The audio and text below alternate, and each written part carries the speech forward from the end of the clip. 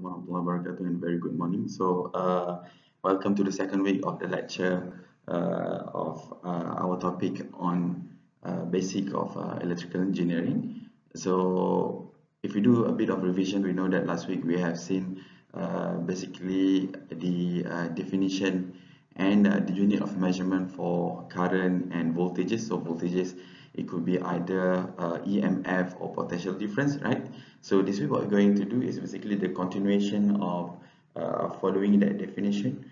We will try to understand how do we measure this current and voltages, and then following from there we're going to develop or try to discuss something related to the relation between both current and voltages.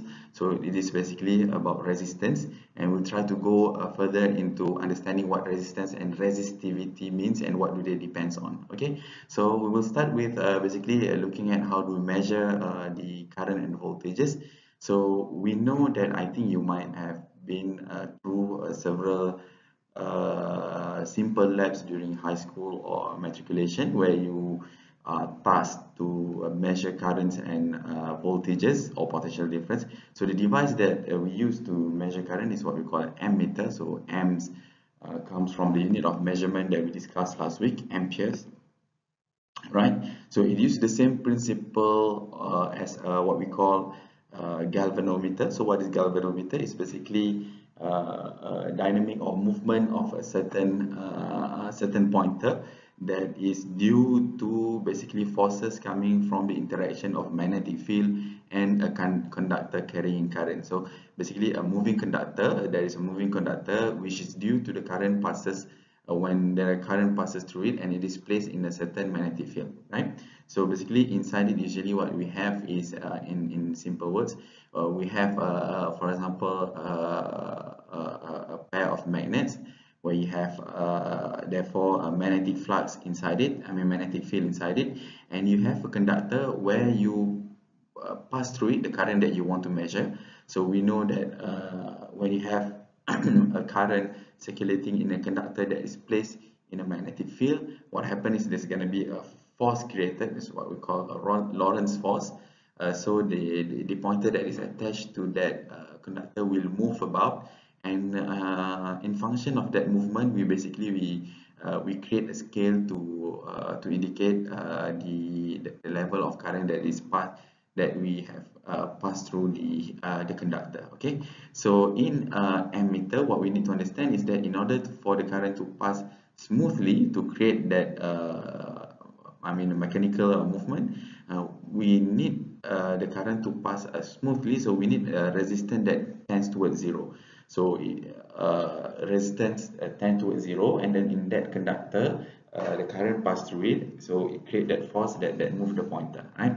So that was the basic principle. So as we know, as current by definition is flow rate, you can imagine if you want to measure flow rate in analogy, imagine if you want to measure a flow rate of a fluid inside a tube. What you need to do is basically you need to go inside the tube to count the number of molecules of fluid that goes through it. So it's the same thing that we can think of about current. So if you want to measure how much current or how much charges that pass through that conductor per second, for example, what you need to do is that you need to be inside the conductor that's conducting the current that you want to measure. So basically what you need to do is you need to be in series, what we call in series. So imagine if this resistance, you want to measure how much current that goes through the resistance, you need to place an ammeter in series with this resistance. Okay, so on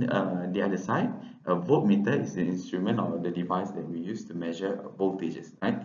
So it uses basically in opposite to what we have in ammeter, we need a very large resistance that is placed in series with the galvanometer. So basically, in principle, it's also a galvanometer, but instead of letting the current pass through the galvanometer, we don't want the current to pass through the galvanometer. We want all the current. So imagine this is the circuit that we want to measure the voltage or potential difference across.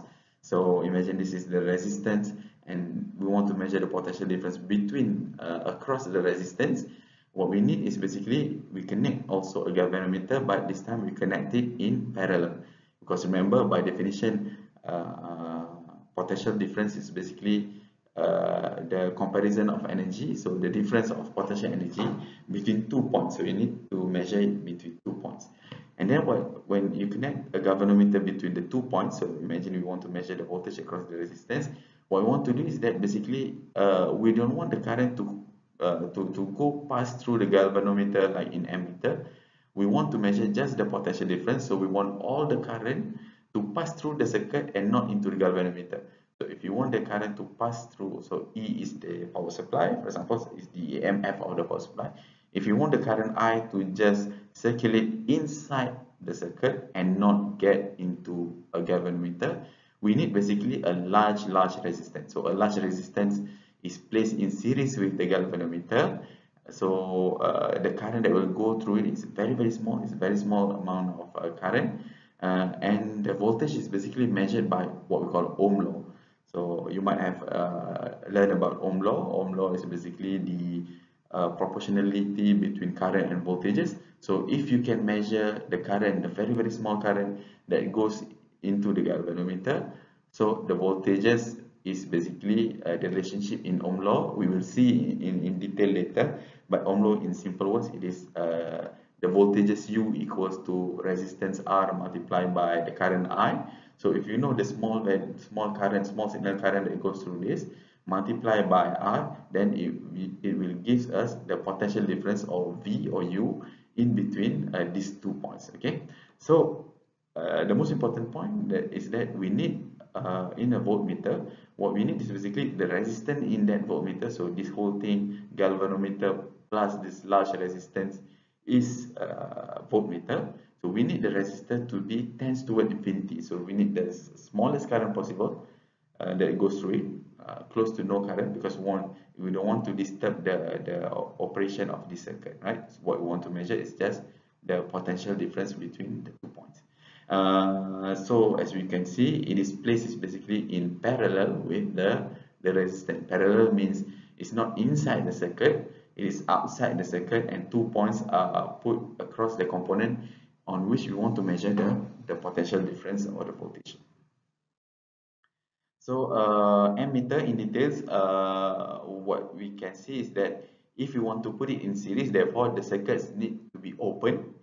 So imagine this is the circuit that you want to measure, right? So you have a battery, your EMF, you have a resistance load, which is here a lamp. If you want to measure the current inside the circuit, what we need to do is that we need to open the circuit and place the ammeter in series. So you need to open and place it. So the step that you need to go through is basically you need to turn off, disconnect the circuit from the power supply first, and you need to open the circuit. Open the circuit means you open up a connection over here in between battery and the bulbs, and then you place the instrument of measurement inside it. So place the probe of ammeter in a manner to close the circuit. So you close the circuit with the ammeter in the middle. So opening the circuit, the action of opening the circuit, we call it as break the circuit, right? So in case if you are using a multimeter, so because you might use an instrument that is the only purpose is ammeter, but usually what you find today very cheaply, you can even find it in DIY shop. For example, what you have in your hand is basically like what we see here. It is not just an ammeter, it's basically a multimeter where you have knob where you can choose whether you want to measure current or voltages in AC, in DC, or even measures other things such as temperature and resistance. So what you need to do, if in case if you're using your multimeter, so later for if you have to do a certain type of experiment in the lab, you need to make sure that the current measurement was selected. So you need to make sure, for example, this is your multimeter. So you break the circuit. I'm sorry, I have my picture over here. So basically my video over here. So basically behind my video over here, you have your load bulbs. So you break the circuit and you place your probe, so your pen of measurement in between the bulbs and the battery. And then you connect it to a proper channel. So you have COM is for ground, A for ammeter, and not go branch it on V. and then you have to basically select in your knob, select the measurement of current in, for example, here if it's battery, then it's in DC, so current in DC. Be careful, it is very important to put your probe here in current measurement. This is need to be paid attention to, not to be put in voltage. Why? Because we know that in current, if you measure the current and you put in current, the amount of current that can go through it is you can allow current to go through it. But in voltmeter, we know that if you are using voltmeter, you don't want to have the current to go inside the galvanometer.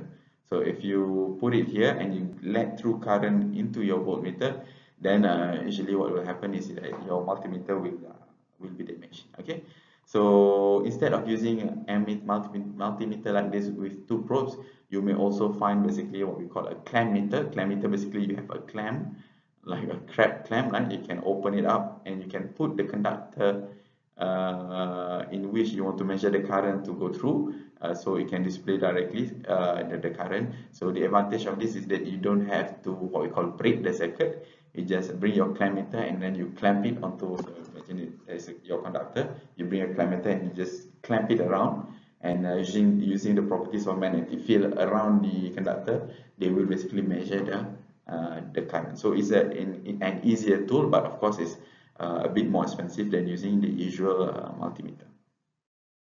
So for using voltmeter, it's the same basically instruction, but it is much easier because the circuit doesn't need to be broken, or no modification towards the circuit. So imagine if you have a battery connected to a load which is about here.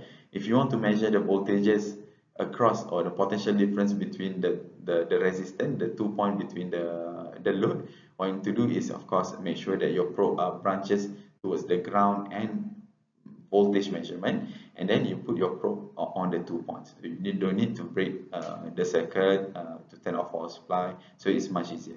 So measuring voltages is much easier, and you just need to pay attention to put it in volt, because if you put it in amp, you won't be able to measure anything. Okay. So here we have an example just to train you on basically identifying how to measure these two parameters of voltage and currents, right? And then basically it helps you in understanding better the definition. So current is flow rate of charges, so you need to be inside, so in series. If you're measuring potential difference, it is basically the difference of energy between 2 points, so you need to be outside the circuit to be measured in parallel. So this is a simple exercise that we may try together. You can try it on your own. So for example, for this following circuit, it's a very simple circuit. Place an instrument to measure these things, right? So you have a power supply over here, might be a battery or a LED power supply, and then you have two loads, two lamps, we call lamp 1 and lamp 2. So the first question is, let's say measure the current supply. So the current supply is basically the current that goes out the power supply and then get into the two lamps to go back into the power supply. So how do you measure it? So it's easy, you put an ammeter in series with the power supply. Second one, measure current through the lamp 1. You just put ammeter in series with lamp 1. Measure current through lamp 2, it measures in series with lamp 2. And as we can imagine, basically when we say in series, putting it over here before the lamp, after lamp 1 or after lamp 2, it is basically the same thing, because the flow of charges that circulate inside the circuit, it is always inside the same conductor. So imagine you measuring the flow rate of water inside a pipe. This is the same pipe, so the flow rate is basically, if there is condition where there is no leakage, we assume that there is no leakages of current. What happens is basically the current will be the same across the circuit. So that's what we call in series, the current will all be equal. So measuring it over here, here, or here, it's basically the same thing. But of course, if we say that you want to measure the current of the supply, it is better to place it as close as possible to the supply, right? Okay, so voltages, how do you measure the voltages? So if you want to measure the voltage of the supply voltage, or what we call as EMF, you need to put it in in series with the voltage supply. If you want to measure voltage across lamp1, you need to place your voltmeter in series. So this is in series of lamp1, voltage across lamp2 in series with lamp2. So in terms of voltages, it is not the same. When we say we measure the potential difference between 2 points, so these 2 points is not the same thing as these 2 points. Why? Because these 2 points is it measures the difference of energy between the power supply, whereas these 2 points measure the difference potential between this lamp, and these voltages over here measures the potential difference between lamp number 2. So the voltages is higher over here because the energy supply is higher, but here is basically it measures the energy or the voltages, not the energy. So voltages is energy per charge. So here it measures the voltage of the lamp that is consumed by the lamp 1 here for lamp 2, right?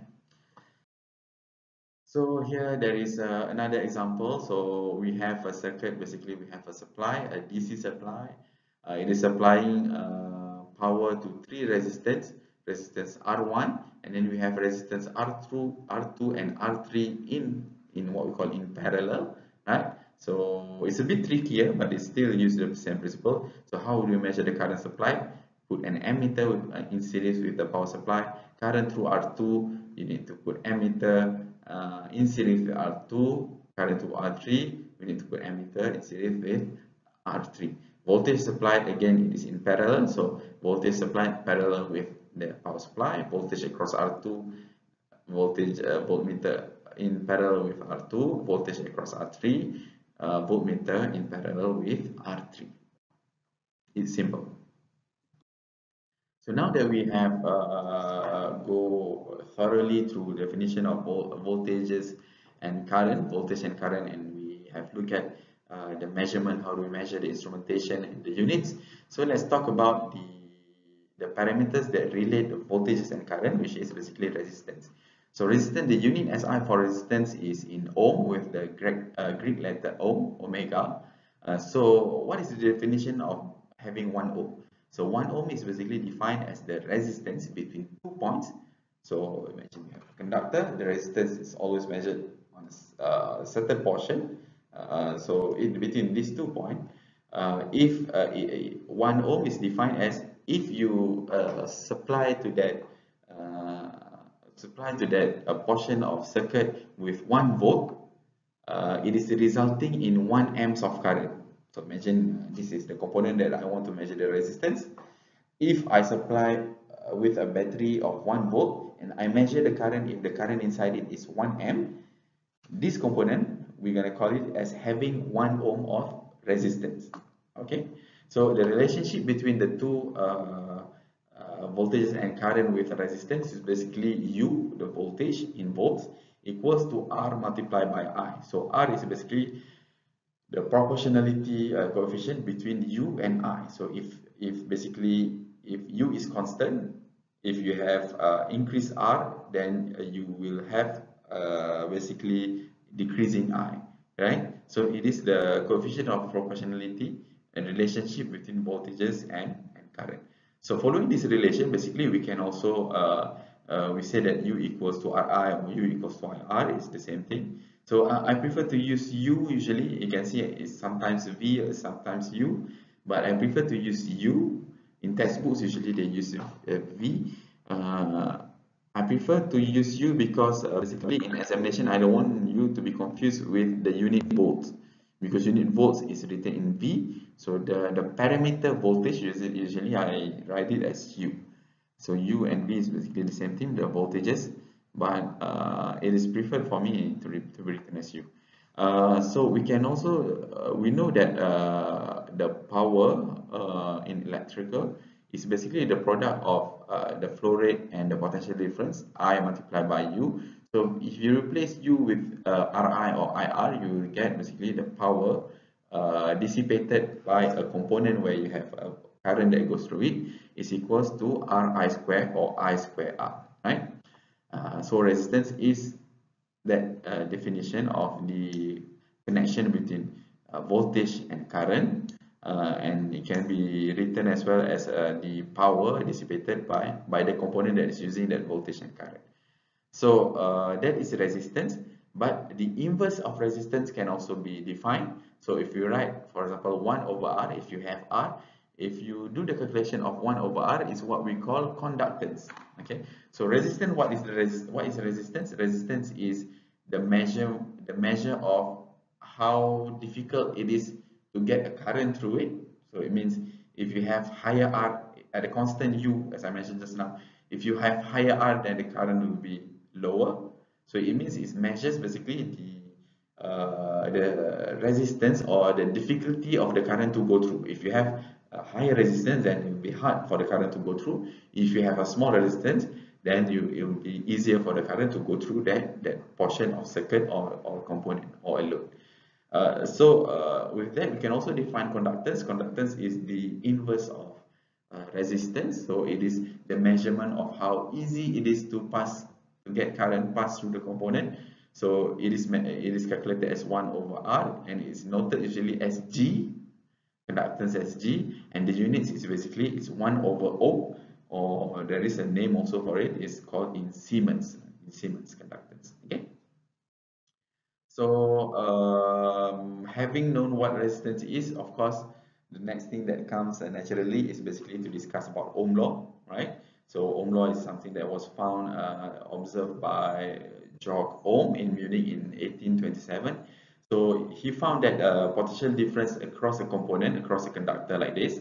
So imagine you take a conductor, the potential difference or the voltages, so you're measuring the voltage, the potential difference across this conductor is proportional to the current that circulate in the circuit. So this is the circuit. You have a power supply, a voltage supply. You supply the voltages through this circuit to the conductor. So basically, we have the image of the voltage like this because it is a variable voltage. What Georg Ohm did was he varies the voltages, so you can get the full voltages or minimum of voltages. So as he varies the voltages, he see that basically if he change the voltages, the current also change, and it changed basically proportionally.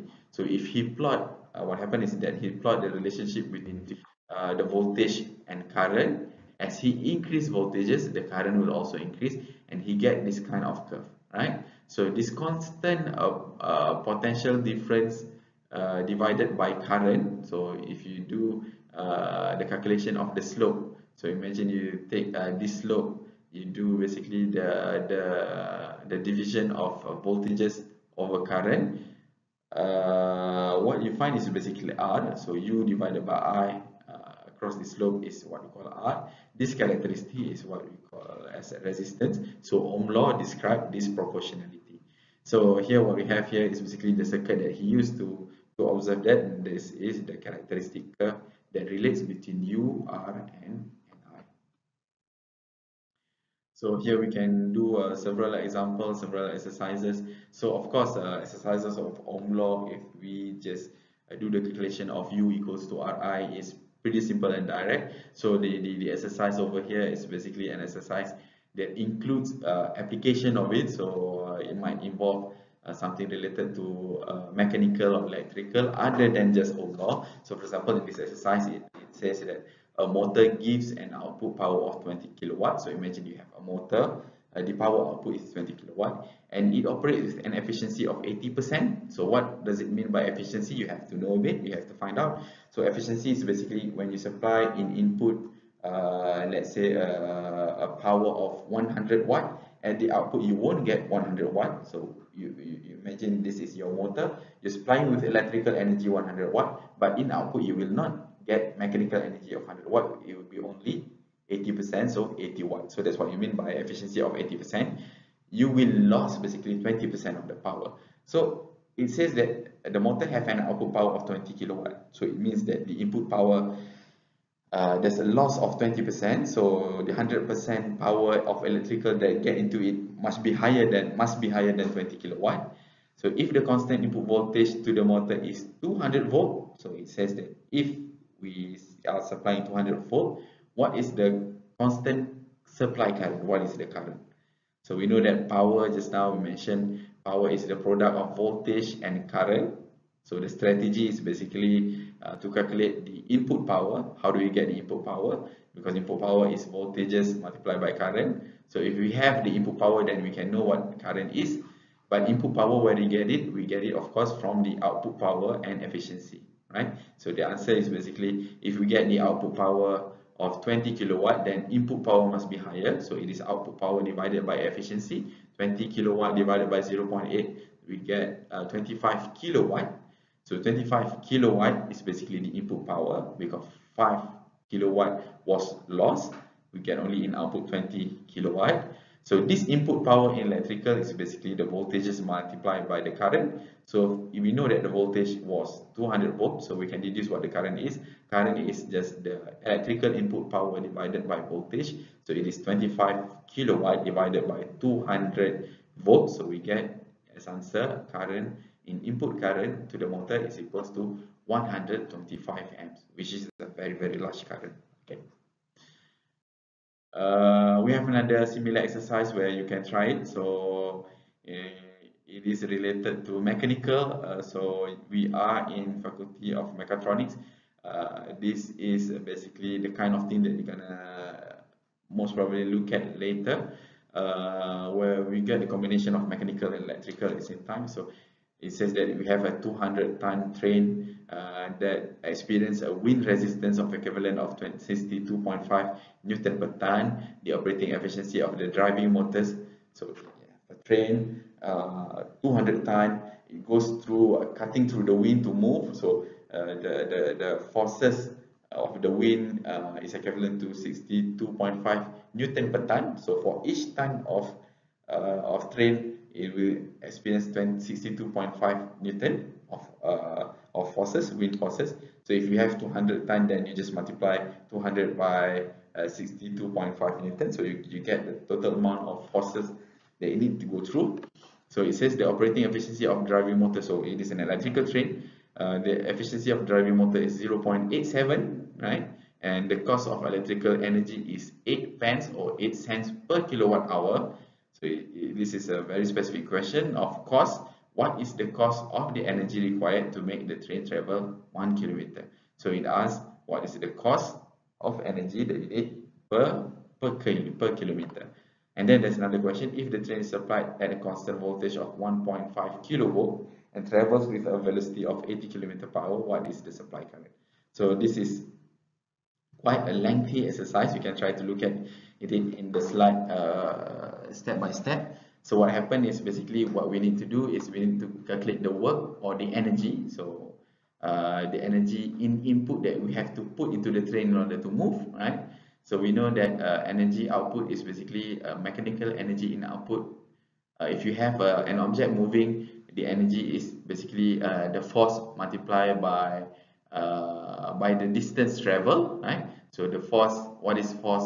Force is basically the mass, 200 tons, multiplied by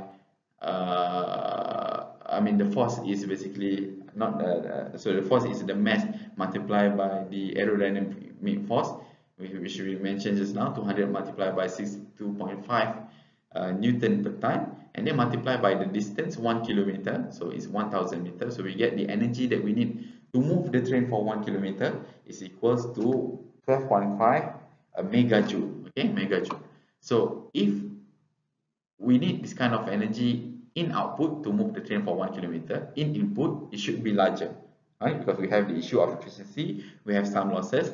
So in order to get it, is basically we take the energy output or work output divided by efficiency. So 12.5 megajoule divided by 0.87. So in input to the motor, the energy that you need to supply, the work that you need to supply is basically 14.4. So it's larger than 12.5, 14.4 megajoules. Okay, so now we get the energy input, but the question doesn't ask what is the energy. It asks us basically the cost of that energy. So if you know that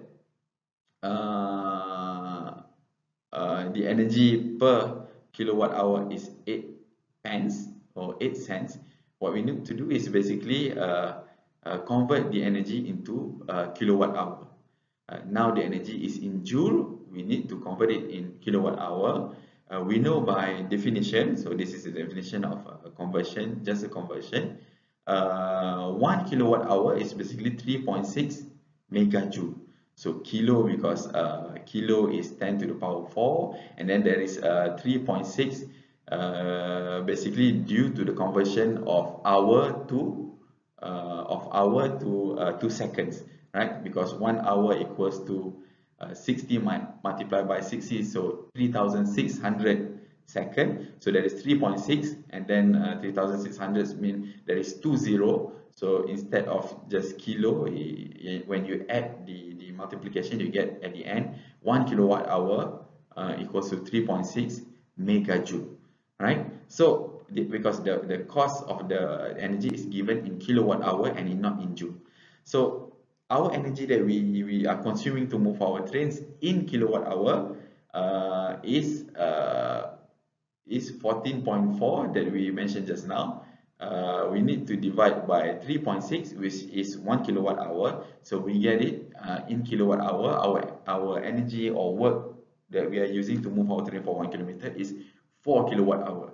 So basically this 14.4 megajoule in kilowatt hour is 4 kilowatt hour. So this calculation is basically just the calculation of conversion between joules to kilowatt hour. So the cost of energy, if we are using 4 kilowatt hour, then we just have to multiply by the cost per kilowatt hour. The cost per kilowatt hour was mentioned at 8 pence. So 8 pence multiplied by 4, we got the energy equals to 32 pence. So 32 cents, like 32 cents. So 32 cents to move the train for 1 kilometer.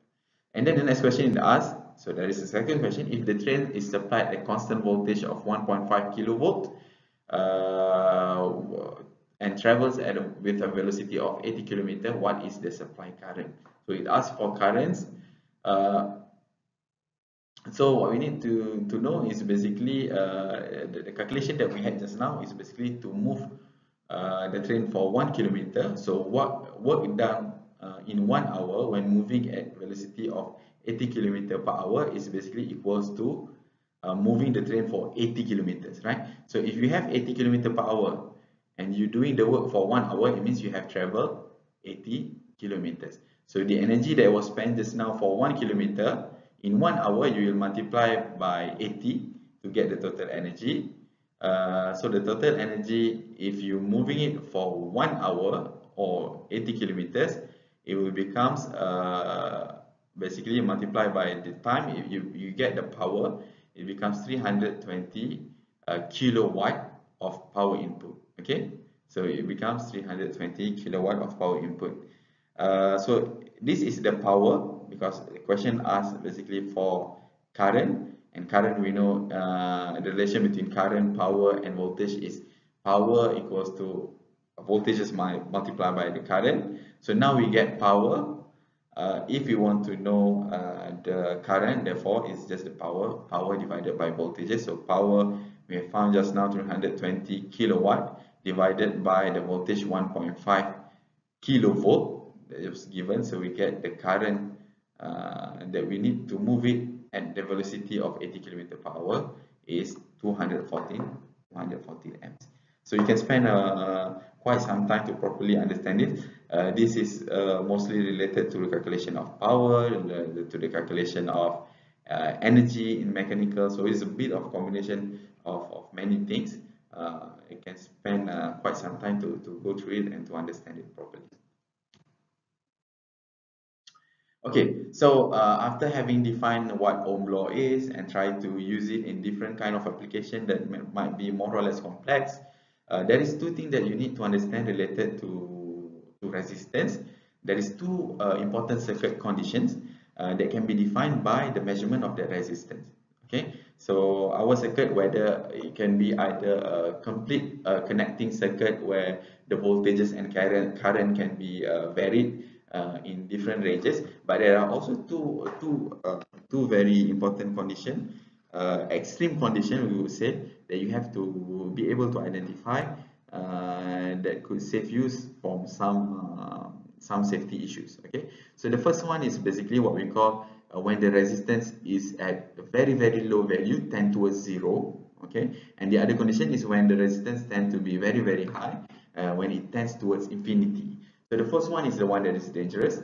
When we have a connecting circuit with the resistance that tends towards zero, what happens is that if you look at the Ohm law, U equals to Ri.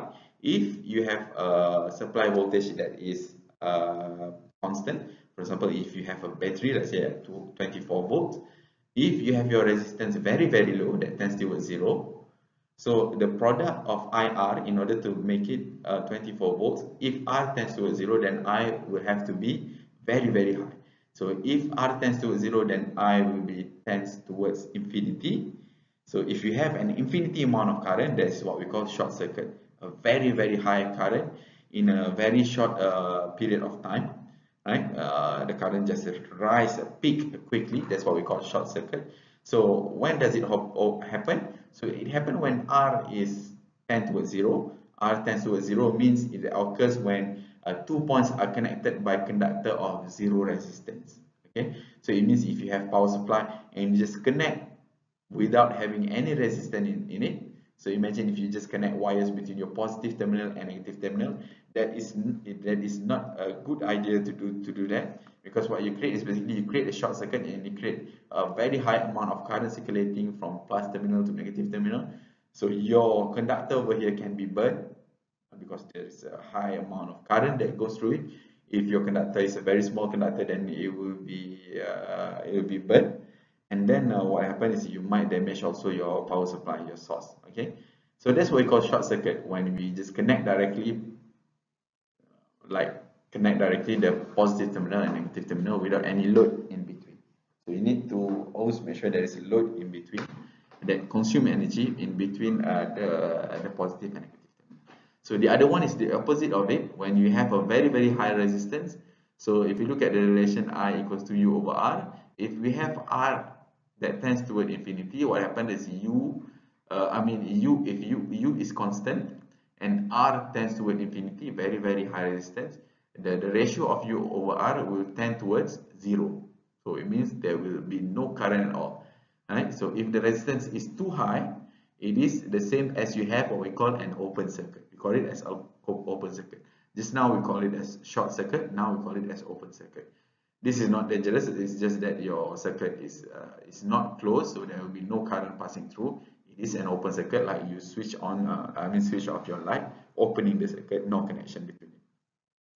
So it occurs when you have a resistance in your circuit that tends toward infinity. So if you observing no current at all, it means inside the circuit there is somewhere a point of infinity resistance. It means the circuit are not closed or not connected. Okay. So after having looked at the two extreme condition of resistance, let's now talk about the building, the construction of a resistance itself, or we call it a resistivity. So resistivity is basically the measurement how much resistance can we get from a certain material or conductor. Okay, so the resistivity is the measure of the resistance basically, and it basically depends on multiple criteria. Other than, of course, there is the resistivity of the material, what we call rho.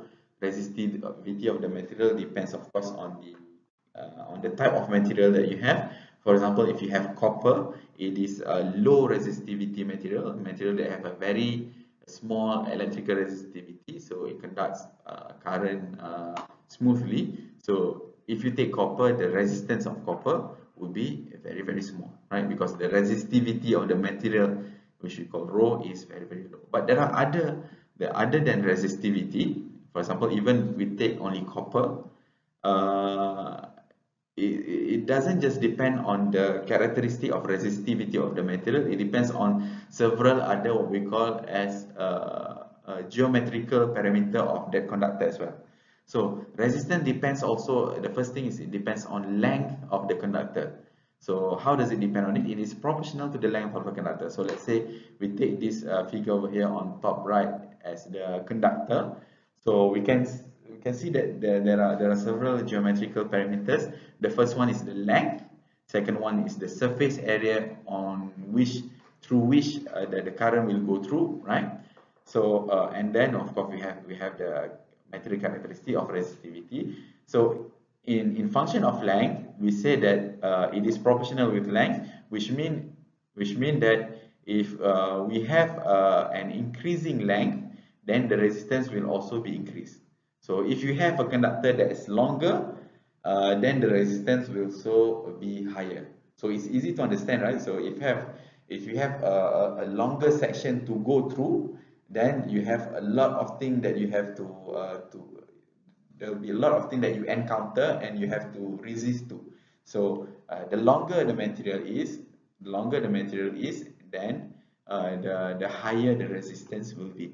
So if you want to reduce the resistance, therefore, because you know just now the power is equals to Ri square.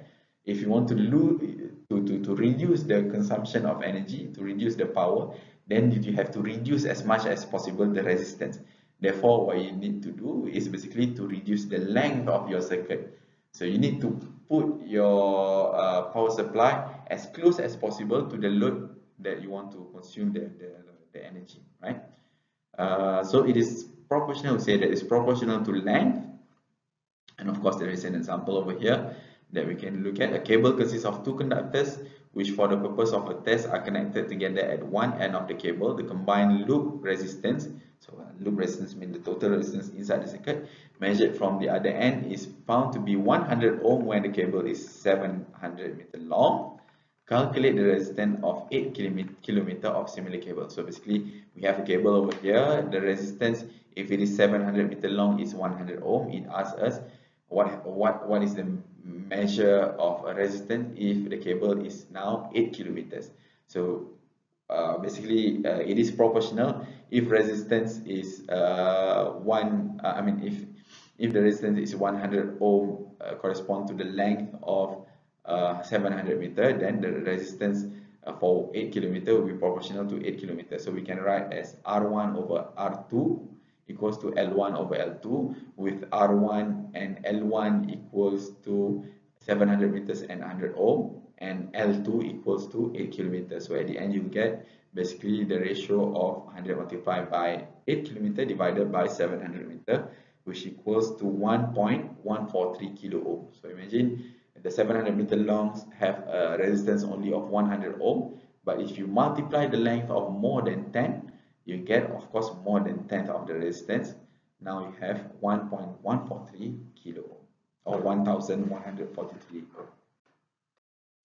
So another thing, just now we have seen length, but now it's also related to the surface area or the section area over here. So the section here or the surface area is basically around a circle, because the conductor is cylindrical.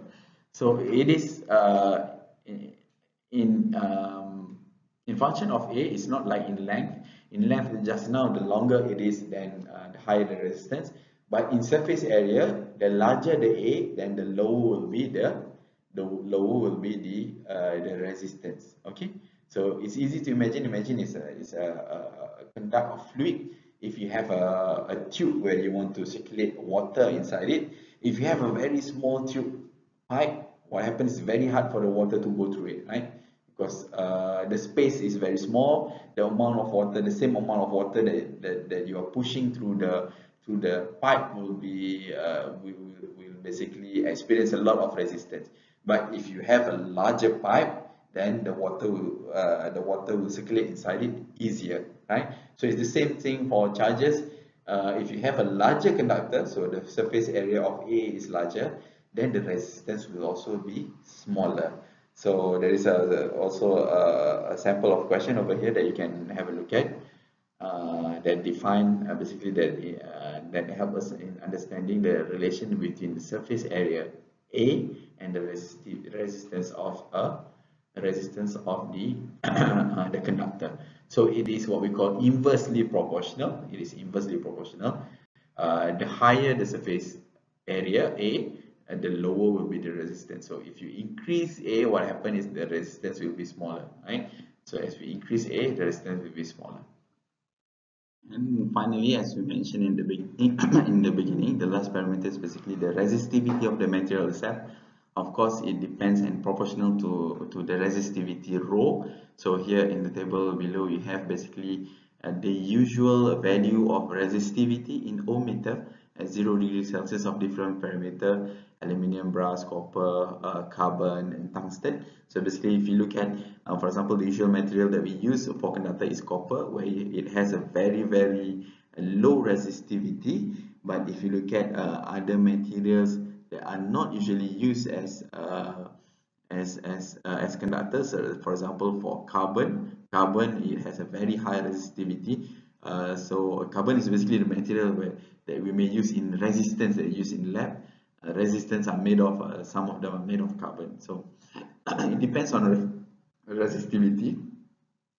So as we mentioned just now, if you combine all of them, so in terms of resistivity, the higher the resistivity of the material, then higher will be the resistance of that component.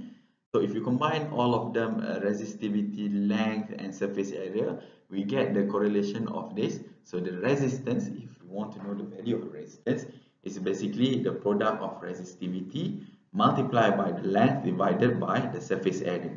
So higher resistivity will give higher resistance, higher length will give higher resistance, but higher surface area, the larger the conductor, will give a lower resistance.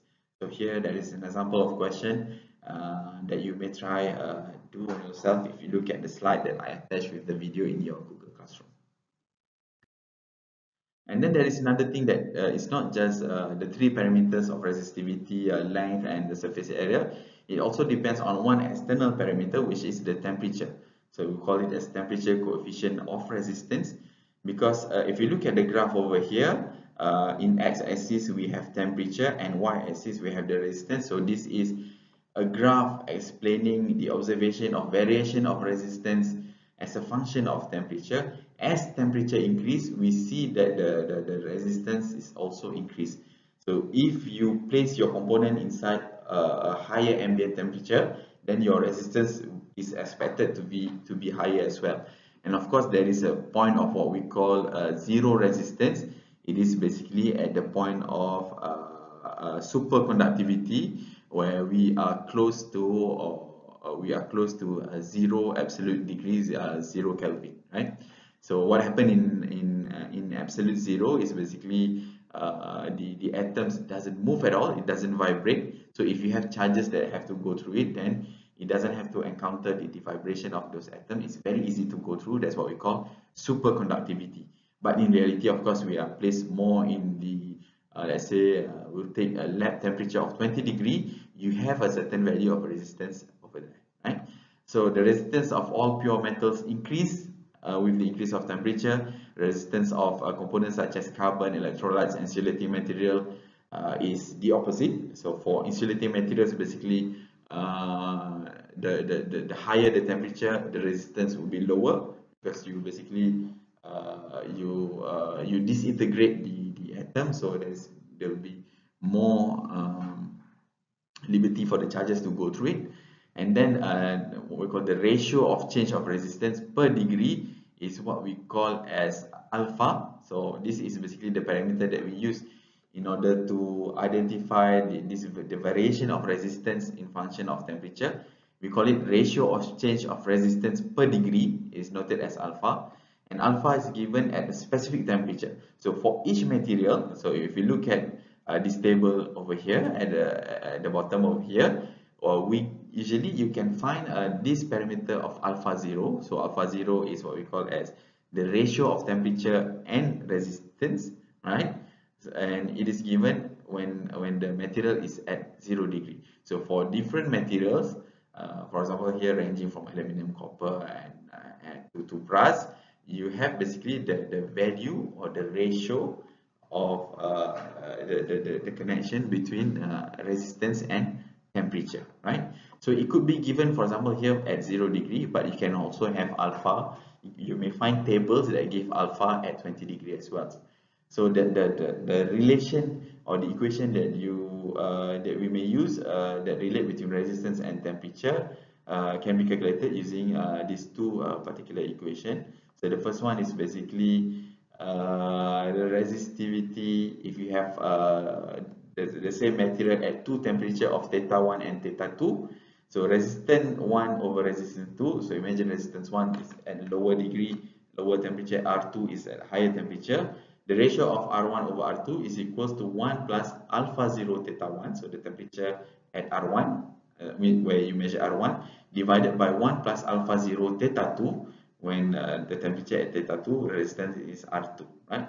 So if you know R1, for example, and theta 1, if you want to know R2 at another temperature of theta 2, then you can use this equation. And then if you have, for example, your alpha is given at 20 degree, you also have this correlation where the resistance of the material at any temperature T equals to the resistance at temperature 20 degree. So usually we know this is given the resistance of temperature at 20 degree, multiplied by 1 plus alpha 20. So alpha 20 you could find in such table, but it is alpha 20 instead of alpha 0. Multiply by the temperature at which you want to find RT, minus by 20. So imagine if we know R20 and we know alpha 20, and we want to know the temperature of this material are at temperature of 100 degree. So what you need to do is basically you just replace theta with 100 and you calculate using this formula, and you get the resistance of that material at 100 degree. So here we have an example of exercise. I hope you can have a look at it. So it says that a coil of copper wire has a resistance of 200 ohm when it means temperature is 0. So it means at 0 it is 200 ohm. The question asks calculate the resistance of the coil when its mean temperature is 80 degree. So resistance 200 ohm at 0. If it is 80 degree, what is the resistance? So we need to know what alpha 0 is. So alpha 0 from this table of copper, it gives us alpha 0 equals to 0.00428. So we can use basically the second equation that we use just now, but instead of R20 is R0. So R1 that we want to find equals to R0, the initial resistance of R0. R0 just now is 200 ohm, multiplied by 1 plus alpha 0, 0.00428, multiplied by theta 1, so the theta at which you want to know the temperature, 80 degree. So you do the calculation, you get 268.5 ohm. So imagine at 0 degree it was 200 ohm, but at 80 degree, you add 80 degree of temperature, you have add basically 68.5 ohm to it. So it is not negligible, depending on material and the difference of temperature. The additional resistance might be important. So here another question which you might try is the same kind of equation. I suggest for you to try it on your own. Please take the lecture slide and try to do it. So in practical, when you want to use a resistor in a circuit, basically you will find multiple form of resistor. This is one example of it. This is a metal film resistor. So resistors are basically the component that provides resistance in your circuit that you put inside your circuit, and we assume usually the value of that resistance or the ratio of voltage over current is linear, is assumed to be linear, right? And then they are usually made of semiconductors that are non-linear. And then the resistance are usually, of course, as we mentioned just now, it is temperature dependent. So therefore, if you look at a data sheet for a resistor, when you want to buy a resistor for your circuit, you find out the first thing that you need to evaluate is basically the power dissipation of the resistor. So the amount of power that it can dissipate. So imagine for this small kind of metal film resistor, the power rating, we call it as power rating, is at 2 watt. 2 watt is very small. It means if you circulate a 2 volt across it, then only 1 amp can be drawn by the resistor. Cannot draw more than 1 amps. And then of course there is other characteristic that we may find. For example, it says it has a low TCR. TCR is basically temperature coefficient relation. So here it is indicated in basically plus minus ppm per degree. Ppm per degree means part per million per degree Celsius. So it means it's 5 over 1 million. The value of resistance is ohm change 5 per 1 million for each degrees Celsius increase. So imagine if you increase by 1 degree, it's 5 or 1 million ohm will be changed. Okay, so this is one of the usual resistance that you might find. And of course, there are other forms, different types of construction that you may find as well in the lab. So the one that we've seen just now is basically the one that looks like this. It was a metal film. Here we have a carbon film resistor, so power rating of around 0.25 watt. So this is something that you may find on the website, for example. Different type of construction, you find fixed resistor. This is what we call fixed resistor, mostly made of carbon molding. So this one is carbon. This now metal oxide films. They are low power. They have low power ratings, 0.25 watt. Just now it was 2 watt.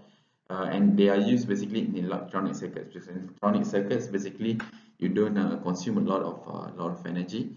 The current circulating in it is the order of milliamps, so the smaller power rating is sufficient. But of course, you have a larger resistance that are made of probably of a wire wound resistor. So wire wound resistor, you can find something that looks like this. Wire wound resistor is basically inside this. So at the housing here, what you have is basically it's an aluminium casing with metal with fins. So basically, the fins serve to cool down the resistance, because you know resistance consume energy, and the energy is Ri squared. The larger the R, R multiplied by I squared. So that's the amount of energy that is dissipated. So in this case, you see it is much larger power rating, is 150 watt. So if it is 150 watt, it means it will heat up. It will heat up. So that's why we have all these fins, what we call as cooling fins. So the power rating for this wire wound resistor can be ranging from 1 watt to 20 watt. This one is basically 150 watts. They can be made of fine nichrome wire or ceramic former. This is a wire wound as well. So this is 200 watt, similar. And then we have a larger one, which are made of cast iron or metal bars. They are simply just metal bars. We pass current inside them, so they can basically consume up to hundreds of watts or even more.